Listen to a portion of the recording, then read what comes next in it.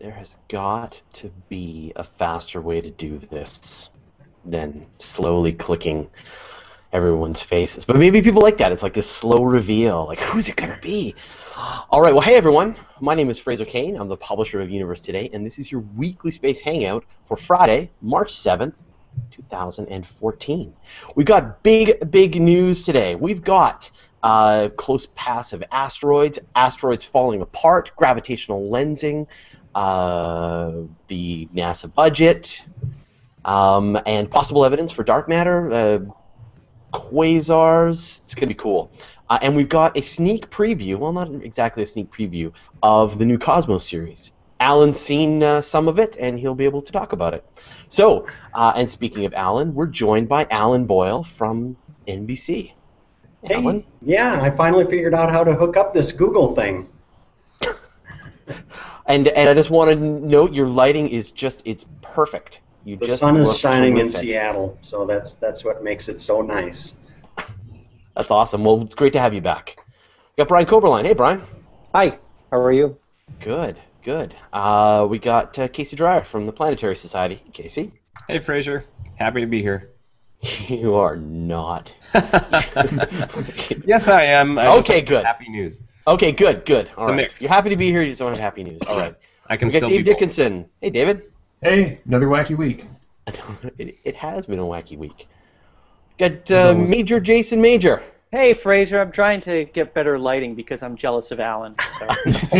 We all are now. And we got Dr. Matthew Francis, newly returned from Science Online, and I hope you can let us know how that went as well. If we've got time, yeah, I think NASA budget is probably going to eat up a lot of our brain power this afternoon, but we'll see. I won't let it. Take that too. I've got science to talk about too. I've got to talk about science. I know. It's taken so much. I'm not going to let it. So I apologize. I've got a bit of a cough going on. I will try to mute as I hack and cough. Now, before we get on to the actual show, I just want to do a little bit of housekeeping here. One is that you can always interact with us. We love to hear your comments and questions. So the best way to do that is to use the Q&A app, which I have enabled for this Hangout. You should see that no matter where you're watching this. You should be able to see that Fraser is interacting with the audience, and you can come in and have a conversation with us, ask us some questions, and I will try to insert them into the show. The second thing is the Weekly Space Hangout is going to iTunes. So we know that a lot of people have wanted to get a podcast version, video and audio of the show, and Susie Murph, who's our producer for Universe Today, is going to be helping to bring that over to iTunes. So hopefully in the next couple of days, you'll be able to subscribe on iTunes and just whatever podcatching software you like, and you will have it downloaded onto your portable device, just like Astronomy Cast and other shows like that. So, not that we wouldn't love to have you join us live, but I know that a lot of people really like to get the stuff on their portable device, like me. So, so we'll get. That's what we're gonna do. So first, let's start, and I gotta know, Alan. Yeah. For some reason, the good folks at Cosmos chose you. Well, no, Neil and me. I know, you guys are that. tight. Yeah, tight. We're the yin and yang of the Pluto controversy. They just sent out previews of the first episode of Cosmos, the show that made such a splash in 1980 when Carl Sagan brought it to primetime television, and it's coming back to primetime television starting on Sunday with Neil deGrasse Tyson as the host. And so now I would show a preview of the show, but then this show would be taken offline on YouTube. So I'm not going to do it, and I will. But you would get billions and billions of hits. So billions and billions of copyright takedowns is what I would get. So let's just assume there's going to be a show. It's got pretty pictures. Neil deGrasse Tyson talking. Yeah, well, the pretty pictures are not an insignificant thing. That special effects have come a long way since 1980, and so you'll see that reflected in the show. That's one of the big differences. Another difference, there are some of the aspects of the science that have changed. The explosion and extrasolar planets. Actually, the explosion on the rim of our own solar system, all the objects that have been found in the same vicinity as Pluto. And speaking of Pluto, you might know I wrote a book called The Case for Pluto that tries to lead the defense for that poor dwarf planet. There's a tangential reference or two to Pluto, but even if you're a Plutophile and you think that Neil is on the wrong side of the issue, you shouldn't get too upset. It's just a tangential thing, so don't worry about that. This first episode follows the game plan, really, that Carl had for his first episode, laying out the space and time parameters for the whole cosmos. Back in 1980, it was thought that the universe was maybe 15 billion years old, but people really didn't know precisely. Now we know a little bit more precisely. It's 13.8 billion years or so. And so that's reflected in the cosmic calendar. This device, it's a cool graphic that shrinks the entire history of the universe down to 1 year and all of recorded history down to 14 seconds on the last day of the year. And so that is something that was carried over from the first series. Another thing that's been carried over is the ship of the imagination. This is something where you saw Carl sitting in the driver's seat, and that would take you to all the far-flung frontiers of the cosmos. And there's an upgraded, pimped-out ship of the imagination that Neil deGrasse Tyson is using for his show. So, but the spirit is the same. Like I say, there are some extra twists that have come up since 1980, and we'll be getting into more of that as the 13-episode series progresses on Fox and the National Geographic Channel.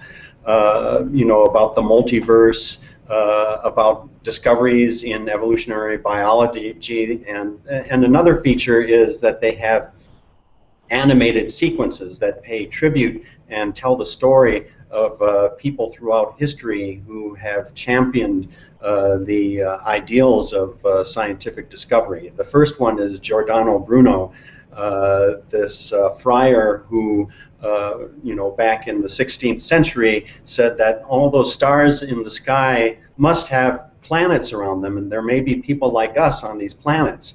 And he was burned at the stake because of his views on that and other subjects.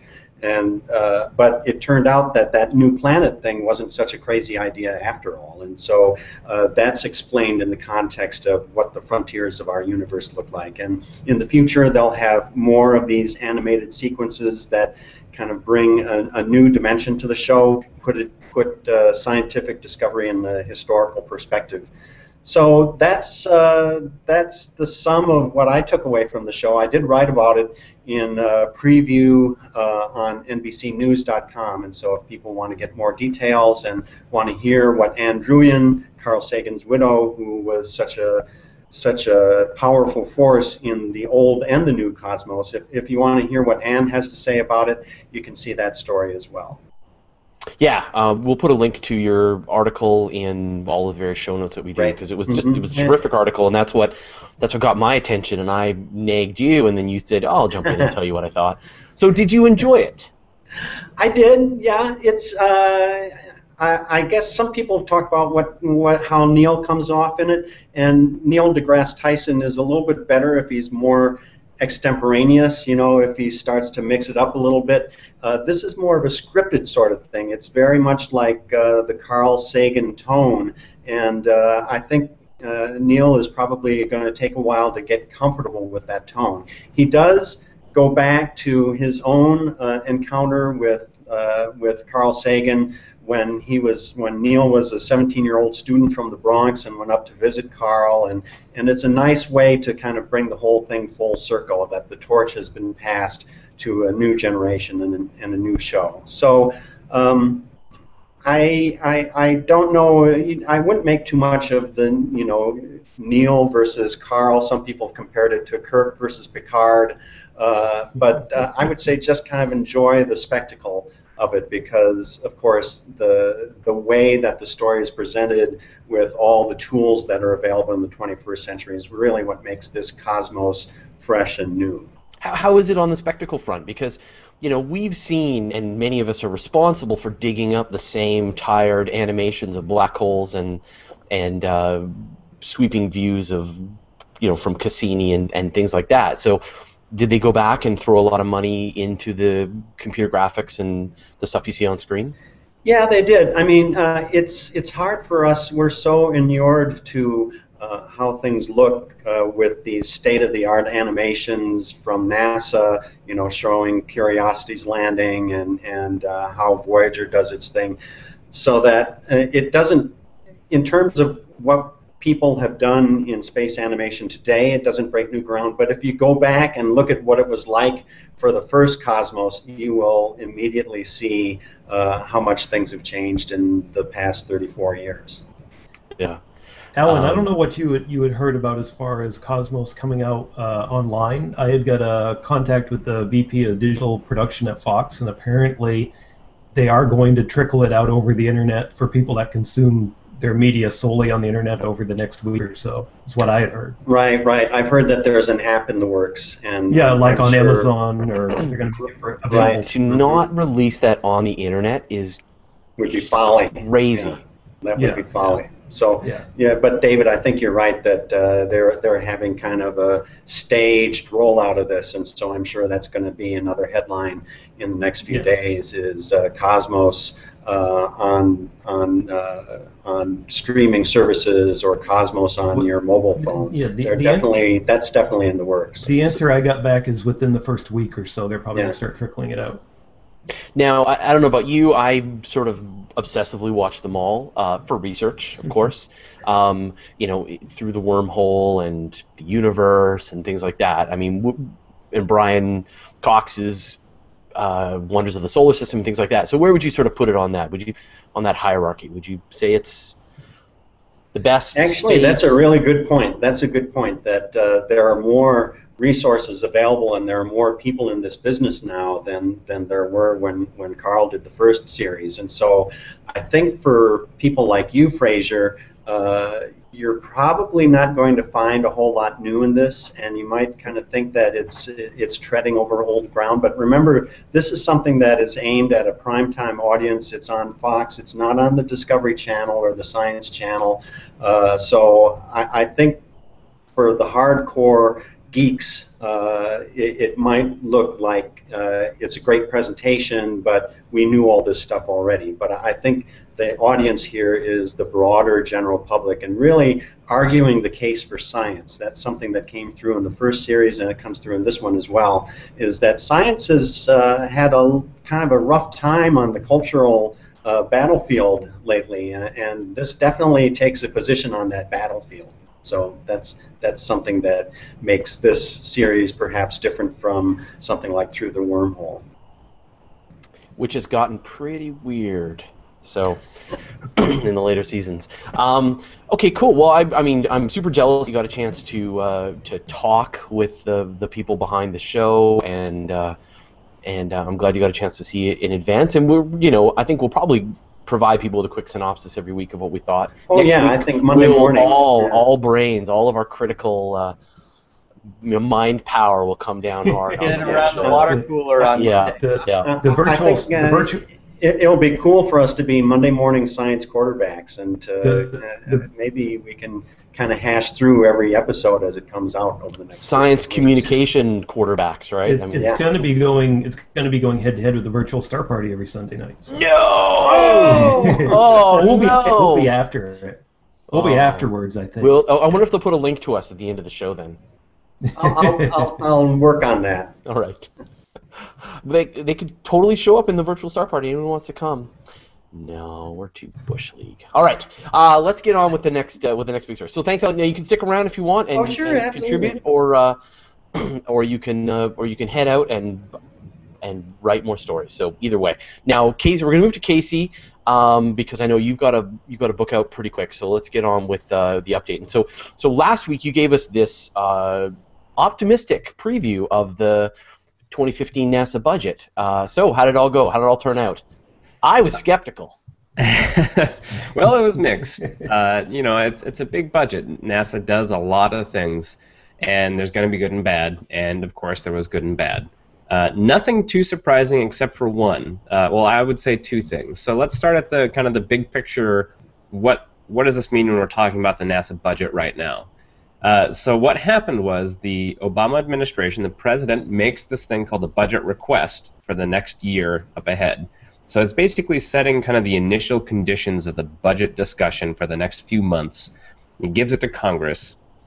Congress takes that request, does whatever they want to it, and then appropriates the money. But it's this conceptual anchor, so it's very important. And then, as soon as it's published, it does represent essentially official NASA policy as described by the White House. So it's an important thing, but it's far from being the final word in the budget. It's kind of the first volley of this discussion. So just keep that in mind for everything we're talking about right now, is that this is the proposal. This is not set in stone. So with that said, the big picture NASA top-line budget, the White House proposes to cut by about $200 million. Most people, this was a surprise to me, honestly, and this was a surprise to most people.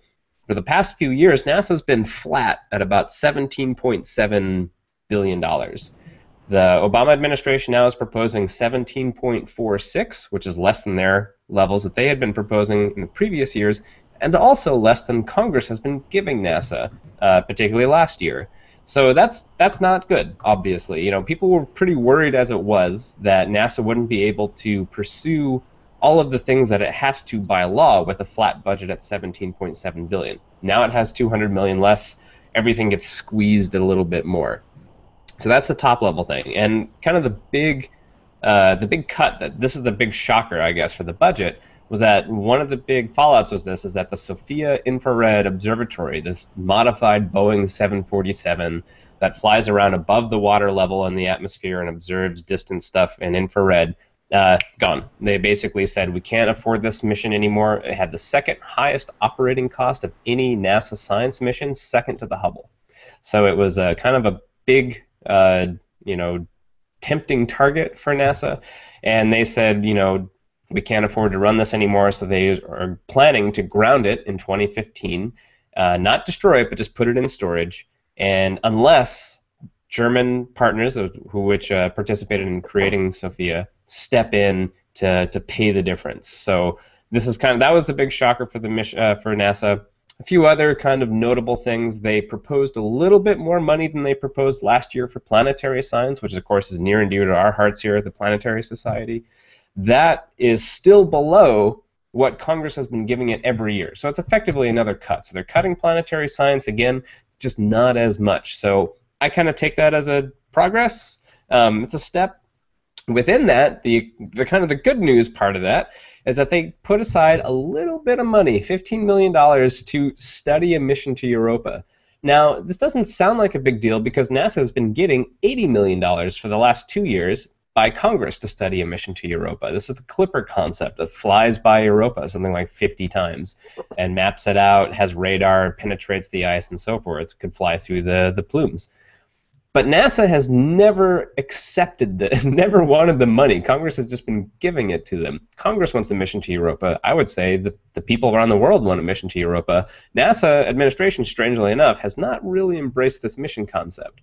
So what's happening is now NASA has kind of acknowledged, like, okay, well, Europa might be an interesting target to explore. There may be something to what the entire scientific community thinks about this. And they put in a little bit of money for future mission studies. Now, the big caveat of this is that they're saying this mission probably won't launch until the mid-2020s, and let's say less than $1 billion, which is less than half of the reduced cost mission that they had been already thinking about. So $1 billion, again, sounds like a lot of money to you and me, but for a mission that has to survive in this really harsh radiation environment of Europa and the Jovian radiation environment, that's going to be tough to squeeze a mission under that budget line. So, again, mixed. I'm happy that NASA is now acknowledging that Europa seems like a good destination. I want a mission that solves these big science questions about Europa, because this is essentially a once-in-a-generation mission. And until we start cutting metal, 5 years of mission studies, doesn't really get us anywhere. That could be easily canceled in the future. So I want something a little more bigger commitment from NASA, but I'm happy that they're acknowledging it. Other big ticket items, the SLS and Orion, fully funded, about the levels that Congress wants, so those are moving along. The James Webb Space Telescope, fully funded along exactly what it's been getting. That has strong support also from Congress. That's moving along. Beyond that, NASA just kind of constricts a little bit. They cut education by about 20%. They tend to do this every year. Congress almost always puts more money back in education, so I'm concerned but not particularly worried about its education outreach budget. Those are the big picture things. So the things to take away. NASA's down a couple $100 million, tightens everything. We lose Sophia. Planetary gets a little better. Science overall, everything is cut, which is just generally, I think, not good as a thinking human being. So that's the big picture NASA budget proposal. So I didn't hear a lot of good news in there. I don't know if anyone else heard. You said good news and bad news. I really just heard bad news. The good news is Europa. I mean, the good news is that NASA is gonna maybe consider the $80 million per year that's piling up in some locker in some hangar somewhere, and they're gonna start spending that money. That's the good news. Think of it as a conception. I think of it as we've gotten our foot in the door. NASA, NASA last budget, 2014's NASA budget proposal, it was this really weird because they had multiple places in the budget that says, by the way, we're not going to Europa. We cannot do this mission, just so you guys know. And so it's kind of like this weirdly antagonistic attitude about it. This year, the fact that it's in the budget line somewhere, even though it's not the big mission, that's a huge conceptual step. So again, we've wedged our foot in the door, now it's up to us. And this is where I turn into my advocate mode. It's up to us to crack open that door and get a real solid mission to Europa, not in the mid-2020s, but early 2020s. That we can do, and that's what we need people to write and call their representatives, write the president, write NASA, and that's all at planetary.org/SOS. So we're starting to get this stuff up. Well, let me see if I can take a crack at this. Let me see here. So NASA, Europa is one of the most interesting and exciting places in the solar system. There is evidence that there's liquid water underneath the ice surface. There are plumes of water ice spewing onto the surface that we could examine for evidence of life outside the Earth. Let's go. All right. There. We'll see if that works. Yep, that's all you need. So again, this is starting off the big process. Congress starts to meet in the next few months to look at and respond to these budgets. So this is where writing now is going to be very important. The other piece of news that I should say is that Cassini and Curiosity seem to be safe next year. So they will both continue to operate. They're not going to crash Cassini early. That was one of the worries. However, Opportunity is now threatened. There is no guaranteed funding to keep operating Opportunity on the surface of Mars. So that's something we're going to have to look at really closely. I have already committed the resources of Canada to take over these missions if it's necessary.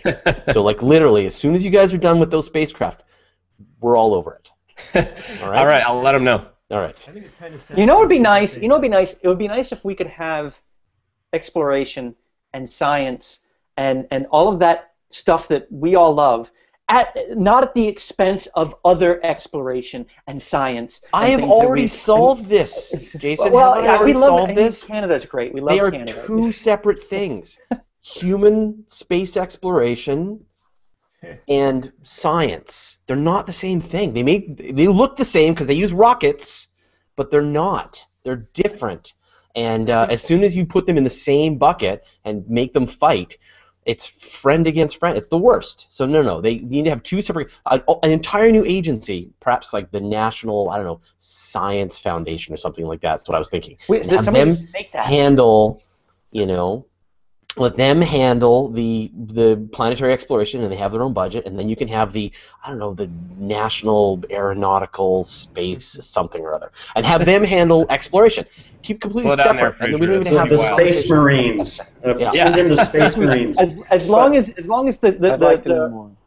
the travelers, as long as the explorers aren't actually thinking or doing any science. No, they cannot. They're not. No, literally, their job is not die in space. That is their job. Their job is go to asteroids, come back, go to the moon, come back, go to Europa. Don't think about anything. Fight the bugs. Don't do any science while you're out there. It's just extra weight.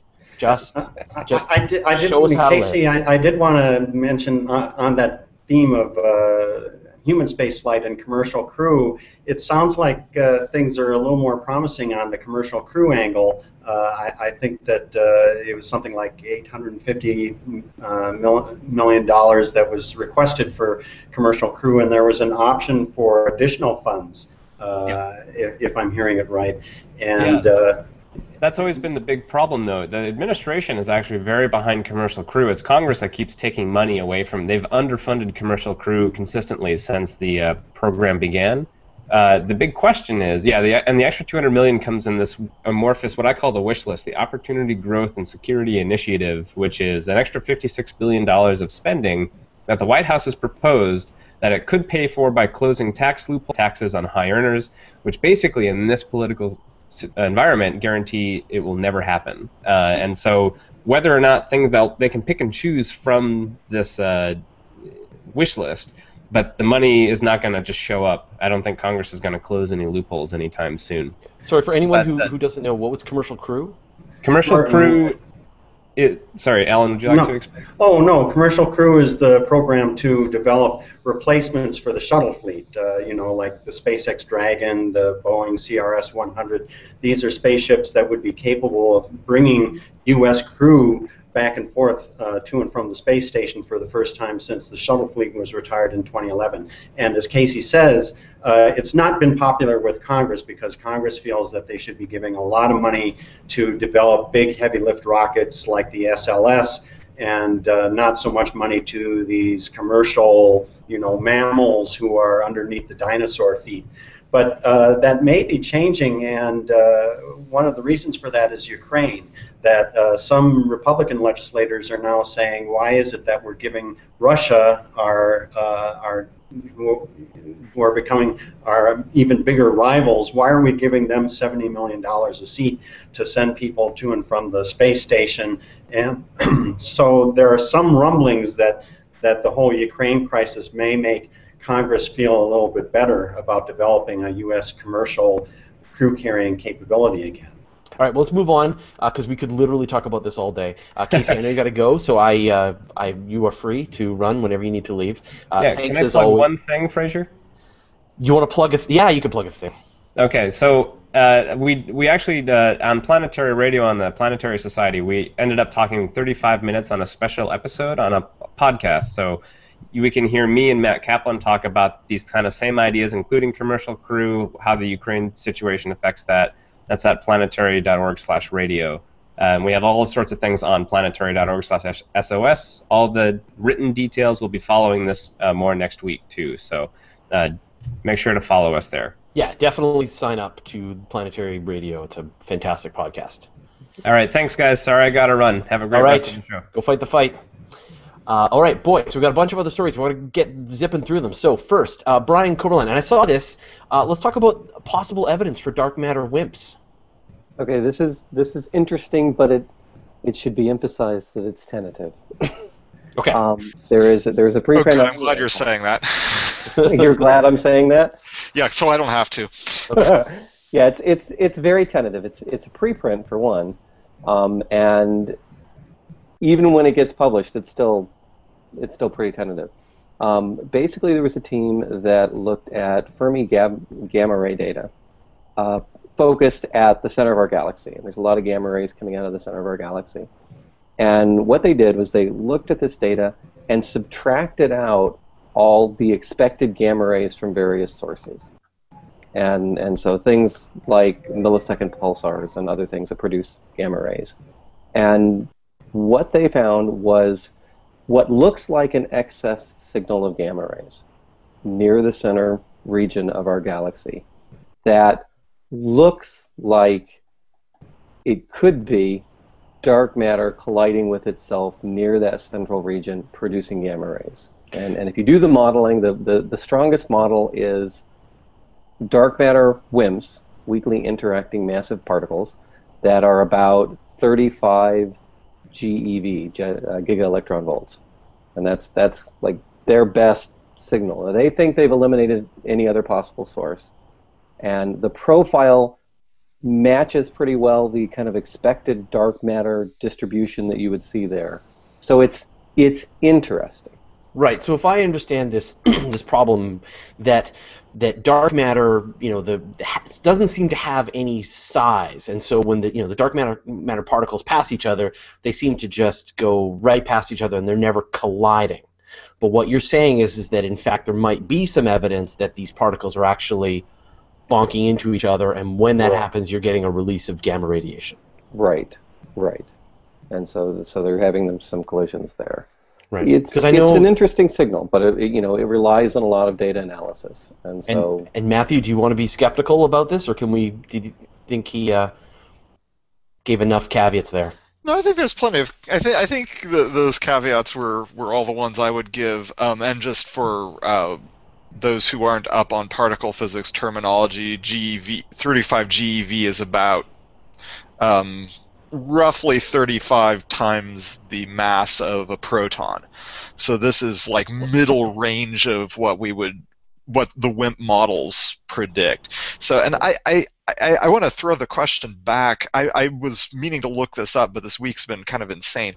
How does that compare with LHC findings for WIMPs? Because I know a lot of ranges have been excluded, and also lux. Yeah, I think one of the things that makes this tentative is that we would very likely see these types of particles. I mean, 35 GeV is not very energetic when you really come down to it in particle physics. Right. So the kind of argument would be that there are models of dark matter WIMPs in which they're their own antimatter particles, and so they're colliding this way. So basically the argument would be we're not really seeing them because there's some disconnect between WIMPs and regular matter. So there's something strange there. There would have to be some kind of strangeness there. I don't think the particle physics stuff entirely excludes this, but I think one light curve of gamma rays does not dark matter show.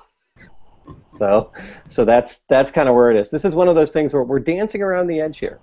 I think we're going to see a lot more of this of maybe kind of something is interesting there. Right, it gives the LHC people something to look for, very specific experiments to try and replicate using their equipment and try to see the same outburst of radiation at that same level of energy. So right, and several of the dark matter problems is we don't know how it interacts with the matter. Yeah. All right, well, let's move on because there's a lot of stuff to get through and not a lot of time to do it. So I'm going to go next to Jason, and you're going to talk about an asteroid that we watched fall apart. Yeah, I mean, this is space action, getting caught in the act, rather than dark matter that we can't find yet, and budgets that make us cry and things like that. Here's some space stuff that's exciting, and I've got a clip of it here. So have you got a picture? Okay. I do. I have a picture. I'm gonna pull up the screen share. Click the screen share, and nothing happens. Yes, that problem. Yeah, for some reason the screen share is not. That has been known to happen. Oh, okay. Well, sadly, allow me to find an image. I have a link that I will copy and send over to you, Fraser. Okay. You can also use the I don't know if you can use the Hangout toolbox to do it. There's a link. Anyway, so. Okay. What's been spotted is an asteroid in the main asteroid belt, literally falling apart. Now, and it's not because it's been hit by anything, except perhaps sunlight. This is a good-sized asteroid. This is 200,000 tons, and over the past year or so, it's been spotted, and then from October until January, it's been observed by the Hubble Space Telescope, and and Fraser can call this up, that's the series of images that you're going to be seeing. And this space rock is literally just falling into bits and pieces. And it's happening in kind of a slow motion because each of these chunks is really traveling relative to the other chunks only about 1.5 kilometers per second. So, I'm sorry, 1.5 kilometers per hour. So that's about the speed that you would walk. So, these little bits and pieces are walking through the main asteroid belt and just disintegrating, and maybe someday they will become a meteor shower that will, impact Earth's atmosphere and be pretty lights in the sky. But for now, they're a curiosity for the Hubble Space Telescope to take a good look at. And what's interesting here is it's why this asteroid fell apart. Like I said, it wasn't hit by an object. but it was hit by sunlight. It's a demonstration of a hypothesized effect that it's called YORP, which is the shorthand for the Yarkovsky effect. Now there's a whole string of names there that I can't recall, but that's the Y in YORP. The Yarkovsky effect is when sunlight strikes an object in the, like for example, an asteroid. That object gathers some of the radiation, some of the radiative energy from the sunlight, and then reflects some of that energy back out into space. The action of it releasing this energy affects the motion of this object as it's moving. So it can actually cause it to rotate differently, and it can affect this object's rotation. Now, the change in rotation of an object that's already kind of lightly held together by its own gravity, this asteroid was probably just an icy, rocky rubble pile to begin with. It may have been hit many times in the past over the course of its life. So if it's radiating energy back out into space that affects its rotation, it's going to experience some shear just by the alteration of its rotation. And that shear is enough to just make it crumble apart.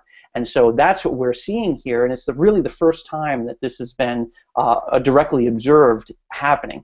So that's why this is exciting, and that's why this is cool, and absolutely love that animation. Now that came in from Hubble. David Jewett of UCLA was lead on that team, and very cool stuff. I wonder how they knew to target that asteroid, that it was about to do this, because there's so many objects they could look at, right? It had been spotted as a fuzzy object in the belt by I can't remember which observatory originally spotted it, but then it was called up as a target for Hubble. So when they first saw it in, I think, September or October, they saw that it was literally crumbling apart. So they kept watching it, and that's the series of images that we have now. Now those images were taken in October, November, December, and January, and that's why they're just kind of like crumbling. Now if it was an impact, pieces would have been everywhere. They would have been traveling at high velocity relative to each other. There would have just been, stuff flying in all different directions. All these bits and pieces are going in basically the same orbit that the asteroid was originally going in. Mm-hmm. Yeah, I think it was the Catalina Sky Survey and Pan-STARRS that pointed it up. And another thing about this is that Jewett and the other researchers are starting to suspect that this is the way that small asteroids kind of crumble apart, and the debris from those asteroids are what become meteors coming through the atmosphere, and so it's actually kind of feeding the beast, and this is the way they do it, maybe. Well, that makes a lot more sense, too, considering that the object in the asteroid belt, it's not like, from Empire Strikes Back, where there's just things flying all over the place. The chances of them hitting each other, while not impossible, are a lot less likely than them falling apart through this Yarkovsky effect, which is basically just the asteroid and the sunlight that's hitting it. And, of course, there's constantly sunlight out there. So. And constantly hitting at the speed of light, right? And so I guess there's no limit. So if you run this simulation forward billions or trillions of years in the future, will you end up with all of the asteroids eventually spinning themselves apart, depending on what they're made out of?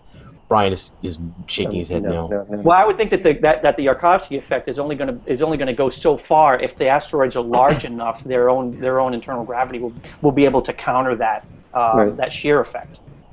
This would be for largely rubble type asteroids that are loosely packed could do that. Yeah. Larger ones that are under their own gravity that are differentiated wouldn't do this way.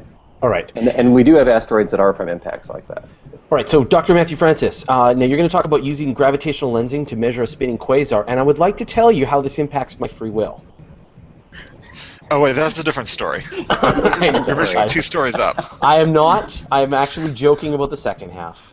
Okay, the free will one was the week before, and I know. I think that's going to be too involved. Yeah, we didn't want to go anywhere near it. So no, this is a complete mic drop for observational astronomy, because the quasars are very, very distant. Most quasars we see are at vast distances away from the Milky Way. And so to be able to measure the rotation of the quasar, even to within the margin of error that they have, which is a fairly large margin of error, but it's still being able to measure this rotation is mind-blowingly awesome.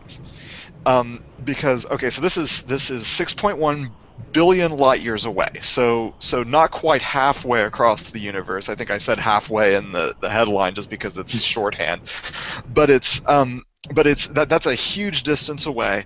But the nice thing is there is an elliptical galaxy between the Milky Way and this quasar, and so the gravitation from this galaxy split the light from the quasar into 4 images, which they then reassembled, stacked onto each other to basically have 4 times the amount of data you'd ordinarily have, which is also a great trick, and used that to be able to measure the speed that gas is swirling around this supermassive black hole. And the supermassive black hole is 200 million times the mass of the sun.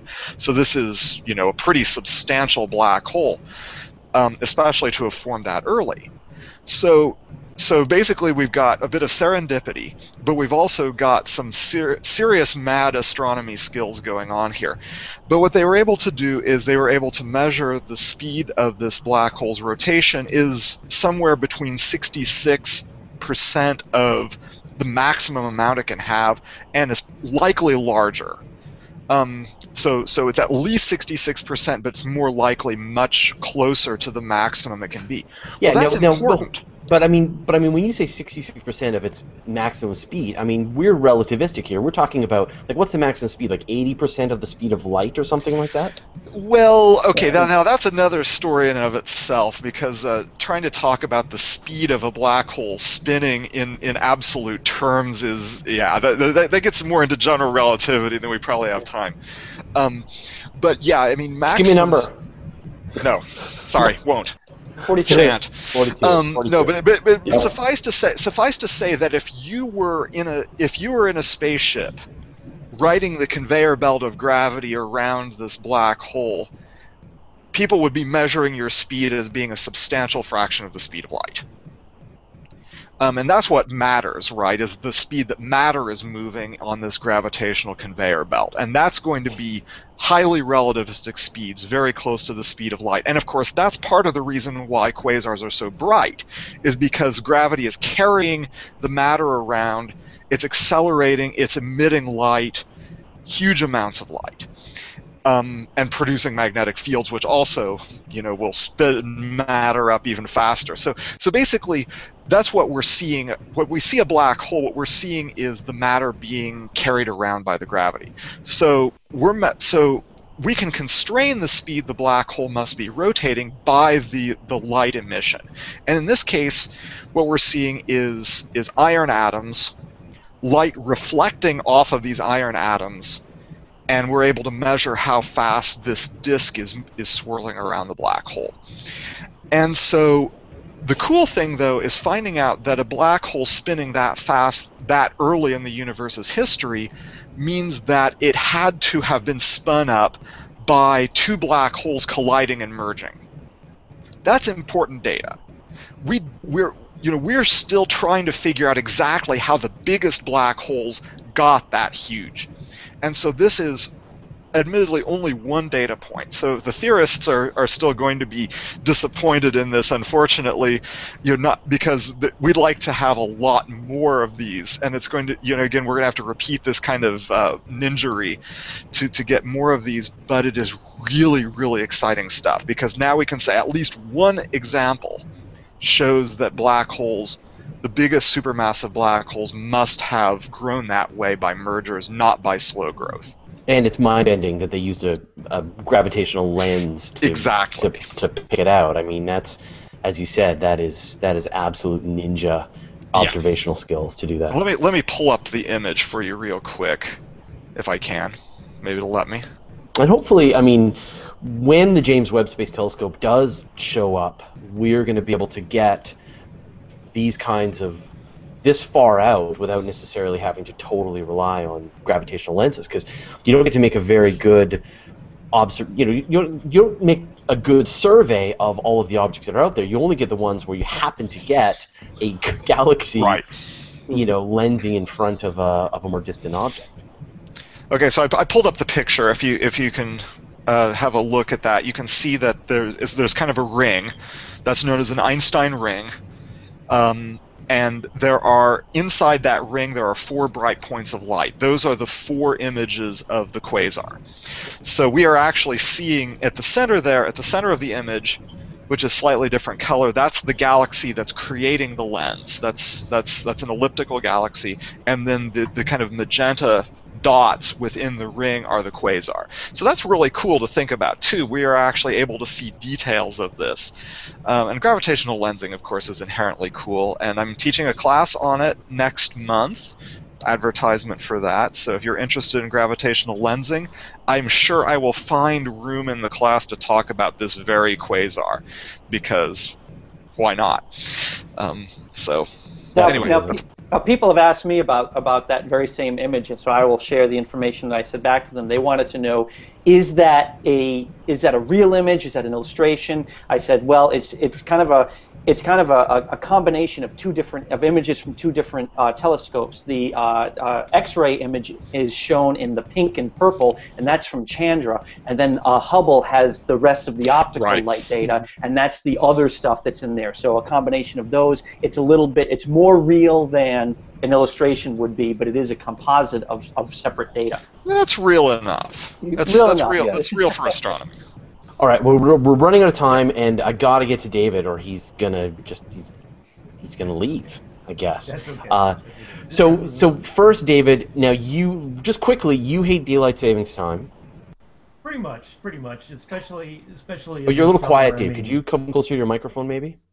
Yeah, can you hear me now? Yeah. Hello. Yeah, pretty much. We spend about 67% of our year on daylight savings time now. We shift forward this Sunday, which is, ever since 2007, they rolled daylight savings time back to the second Sunday of the month. Over in Europe, they still shift on the last Sunday of March, so we're going to enter into that weird 3-week time period where we approach Europe by an hour, then they recede away from us an hour again. And it's just a very confusing situation. I found out, as a matter of fact, I didn't know up there in Canada, part of British Columbia doesn't observe daylight savings time. Not where you are, Fraser, but we sure there's do. an area. You do. Most of Saskatchewan doesn't. It's kind of confusing if you study all these little exceptions out there. And I know from people that program computers, they really kind of despise it too, because anytime you release an app or any kind of program that's reliant on what the local time is, you have to build in all these little exceptions for Afghanistan as a half-hour time zone, Northern Territories in Australia is a half-hour time zone. Florida wants to go to permanent daylight savings time, which would be really weird in that sense that we would actually be out of sync with the East Coast during the winter time. So it's just I would always propose that we just go to universal time and I would like to do away with time zones entirely if I was running the world. So we should go to Swatch. We should go to Swatch Internet time. Let's take it one step further. There you go. And go to Swatch time. And as far as astronomical time versus chronological time, there is talk about doing away with adding leap seconds in too, kind of a related subject I just found out a few weeks ago. You know how we add in leap seconds to keep terrestrial time in sync with astronomical time? They are doing a vote next year in November. I believe it's the National Institute of Standards and Time, where they may eventually want to do away with that. And I know computer programmers despise that too, that adding in that leap second really wreaks havoc with a lot of programs. So it'd be interesting if that occurs. That means we're actually moving off a natural time source in the astronomical time, in the time that we reckon will slowly move apart, maybe by a minute or two per lifetime, but eventually, after a few millennia, the sun will start rising an hour earlier than it should locally, just because we're not following that time standard anymore. So it's kind of bizarre, the situation we're in. Madness. Let's get rid of daylight savings time. Let's start there. Let's just kill it. Yeah. It's no good. And then we'll work there, and we'll switch to Planck time.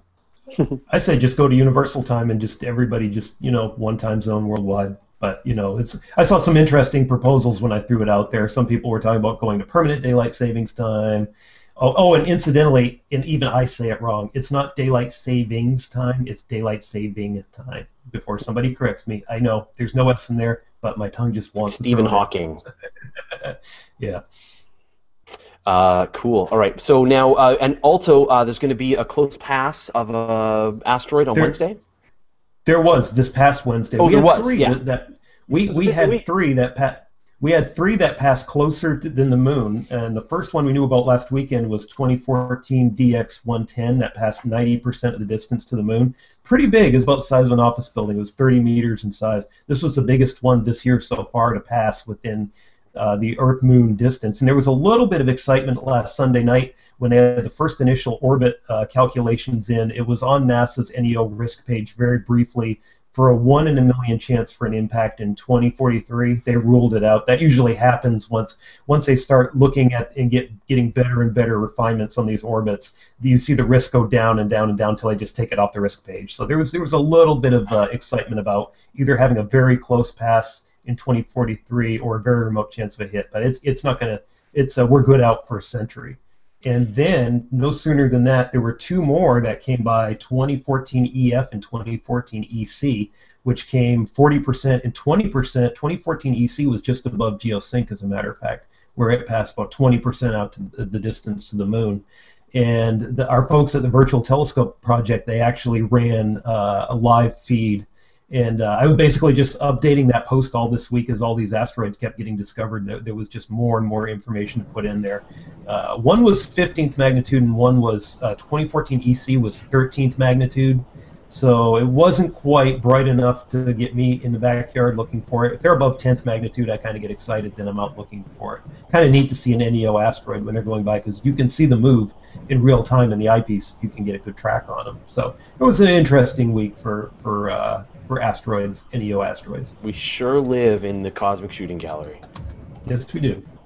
Okay, so Brian Comerland, I'm going to give you 1 minute to explain why quasars help explain why we have free will. Or don't have free will. This experiment has nothing to do with free will. It doesn't. It's called the EPR experiment, or Einstein-Podolsky-Rosen experiment. It is one of the classic experiments of quantum entanglement. It's basically a way particles are quantumly connected, and it's been done in the lab over and over and over again. And basically, as its standard interpretation, is it shows that there isn't any hidden variables, any faster-than-light communication that's between these particles. And they've always been done in the lab. And one of the arguments, kind of, if you're really pushing it, if you really want to be really skeptical, one of the arguments against it is, well, you haven't shown that they weren't entangled before you did the experiment, because it takes time to do the experiment. And so the whole time that you're setting up, the whole thing could be entangled, so the outcome could be predestined, because the whole thing was there. So there was a paper in Physical Review Letters that said, fine, we'll just deal with it this way. We'll have one quasar, billions of light years away one way, trigger one side of the experiment, and one quasar, billions of light years away, trigger the other side of the experiment, and now we're separated by billions of light years, so it can't have been done beforehand. And it's a way of kind of eliminating all those little philosophical quandaries.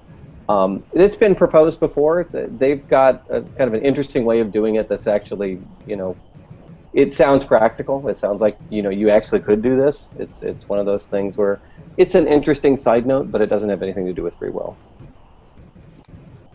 Nicely done. You pulled that off. And it makes great link bait. It makes well, yeah. That's the thing. I mean, you're our pitbull. You see around. this? This was caused by people writing things like that. So yeah. Well, that's the thing. Brian is our pitbull at Universe Today, and we send him out to debunk the stuff. So yeah. You I know wrote what about Matthew? this You know what too, Matthew said to me on Twitter? He says, "Dude, really?" And I'm like, "What? Come on." I was hard on Jason. I apologize, Jason. I was hard on you.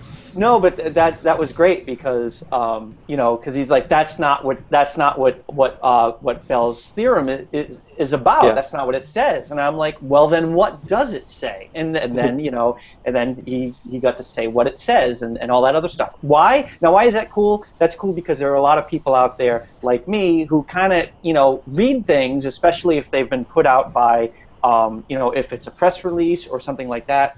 And if that's been kind of spun up a little bit, well, then we take it for face value that that's really what it means, and then I may spin it a little harder. So, it's important. It's important to get that type of stuff. And it is friggin' cool. I mean, there's no question that this is not a cool idea, and it is. They go through a lot of trouble in the paper to sketch out exactly how to do it with existing tech. Yeah. Which is, that's something that, frankly, speaking as a theorist, many theorists wouldn't bother to do. Yeah. So I think it's really, really an awesome idea. So where you should be need to impressed hype with this type of experiment was proposed since the experiment was done. Well, fine, just do 1 light years away. These guys actually said, okay, we can do it. This is specifically how you would do it, and it can be done. That's impressive, to be honest. There you go. It's one thing to sit around a beer and say, oh yeah, I could do this light years away. No. But the details are the trick. Right. How do It you is get the great. light from a quasar into your experiment and entangle those In real photons? time. In in real time, yeah. Yeah. That's the trick. Yeah. It's making that trick where the Aristocats. All right, well, let's wrap this up, guys. So Alan Boyle, where do we find out more? NBCnews.com/science or cosmiclog.com. And there's a little item about Planet X that I'm hoping to do up a little later this afternoon. So Now, is that a new look for Twitter that. I'm seeing? The A boy. Oh no, I mistyped that. I'm glad you mentioned that. I'll Alright. fix that. So never mind. That's got too many letters and not enough numbers in it. Yeah, it needs at least 1 number. There we go. You got to turn it off and then back on again. Okay, very good. Wait, and Is it there? B0YLE. that's how we find Alan Boyle. Good. There it is. Although that A Boyle one might, you can change your Twitter I name. should think about that. Yeah. Yeah, it'll bring everything over to the new handle, and you won't have to explain that that's a 0 every time you talk to people. Just There you saying. You can't do. In fact, you know what? Weekly Smith Hangout recommend new Twitter handles to Alan Boyle. Mm. If you have one, just send him a tweet at Yeah, at B0YLE, B0YLE. and he will be And able I'll to send 3D glasses to the winner. But there it we has go. to be one that's available. So Right. Yeah. No. It has to be an available one. Yeah. Okay. Great. Brian Coberline, where do we find out more? You can find me at briancoberline.com. You can find me on Google+, and my Twitter is Brian Coberline. So And you've been rolling out your website a lot more now, putting a lot more articles on the I have website. been. I've been initially posting there and then posting on Google+ instead of the other way around. And So how's come and it- check it out. And if you have any interest at all in the electric universe theory, I highly recommend you check out a recent post by Brian. Oh, If perhaps you consider thank if you consider that perhaps mainstream science has it wrong, and that in fact the electric universe theory is correct, Brian's got a very interesting article I think you're going to want to read. Oh, thanks for that. All right. Dave Dickinson, where do we find out more? Say this week I was active on Universe Today, Astroguys, Listosaur, Canada.com, and I will be Sunday going around and hunting out all the non-network clocked in my house and setting them an hour forward. And I'm also writing up a good post on the occultation of Regulus by asteroid 163 Aragon on March 20th. That's going to be a big event coming up. So This that is gonna will be big, isn't it? Yeah. Monday. It's got to be good. Yeah. Jason Major, where do we find out more? I'm at lightsinthedark.com. I'm on Universe Today, Discovery Space News. I'm on Google+. I'm a moderator at the space community over there. If you haven't joined the space community, please do so. It's a lot of awesome stuff. And I'm on Twitter at JP Major. So a lot of space tweets going out every single day. Dr. Matthew Francis. Now is another chance to plug your course. Yes, well, we actually have 3 courses coming up. Check out cosmoacademy.org. We have 3 classes coming up within the next month and a half. One is on creating awesome astronomical images from existing data, and that's taught by Peter Dove. We also have astrobiology with our very own noisy astronomer, who isn't with us today, but Nicole Gugliucci is teaching a class on astrobiology. And then I will be teaching a class on gravitational lensing in April. How cool is this? I mean, I just got to say, how cool is it that we've got all of these PhD astronomers and astrophysicists teaching directly through Hangouts and like an actual curriculum. If you have an interest in in scientific, creating photographs from data sets in astrobiology, and it's crazy. This is amazing to me that this stuff is kind of available now. And if you have any interest in this, I mean, the fees are not that high, and it is a chance to go and learn cutting-edge physics and astronomy and astrobiology from researchers that are working in the field. This is an amazing opportunity, and I really think people should go and check it out. And it's a small class setting, not a MOOC. So you're not one of 500 students. You're one of 8 students, and so any question you have, we can answer in real time. You are not going to be ignored. So definitely join us, cosmoacademy.org. For my writing side of things, check out bowlerhatscience.org and galileospendulum.org. Lots of ORG here. Now, what do you hang on that tiny little hanger behind you?